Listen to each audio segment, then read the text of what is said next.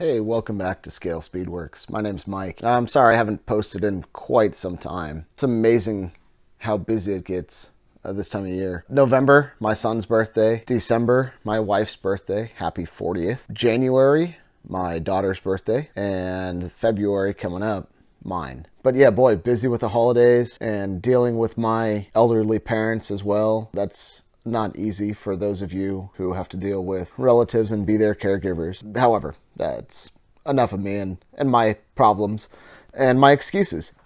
Again, just a real quick channel update. I'd like to go over a couple of things that I got for the holidays and a little workbench update here. So here we go. First and foremost, real excited to get this.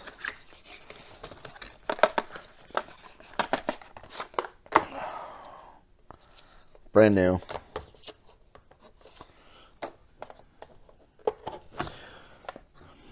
Yeah, real nice. So I will be setting this up and playing with this as soon as I get a chance. This thing's nice. Real excited about my new Pro Convoy airbrush. Of course, the accessories got the hose. Got a little airbrush cleaning pot. Again, everything that I got is on Amazon. I can link it in the description below. I'm also excited about it's a hot knife. So it's kind of like a soldering iron, but with a couple of number 11 blades on it.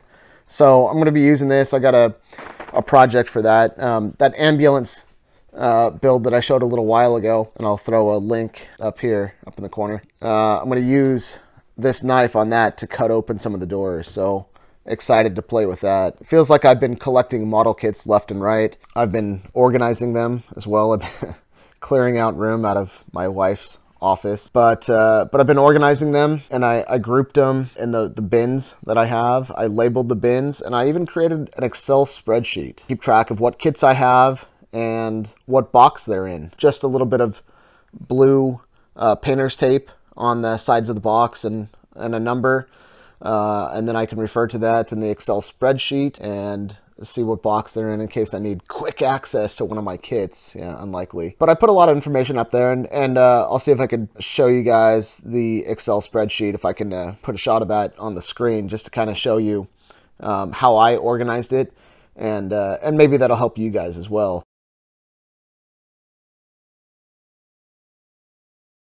You know, because often I'm browsing eBay, looking for kits, and I'll find one and I'll say, hey man, that's a great kit. I'm not sure if I have it or not, so I'll put a bid on it now and figure it out later. And for those of you who don't want or don't need 2-3 copies of the same kit, this is a good way to keep track, and I'll be more than happy to share this with you guys. I'm not very good at Excel. I just created a simple spreadsheet, and that way I can keep track and I can know where everything's at. Glad to wrap up 2021. I finished all of 3/4, maybe 90% of one build, and that was a Pro Street Group build.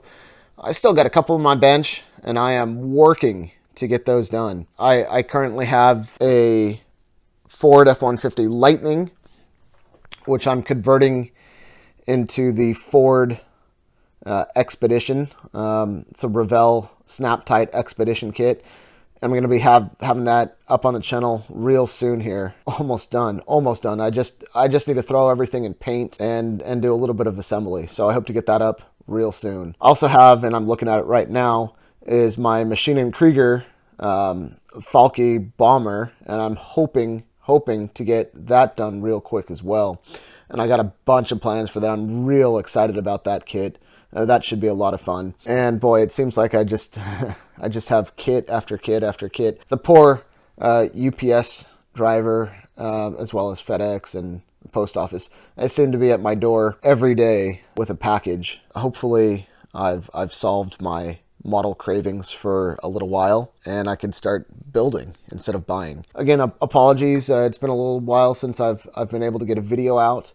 I have been watching and commenting on your videos, and I'd like to throw a special shout out there to Mr. Mark Batson.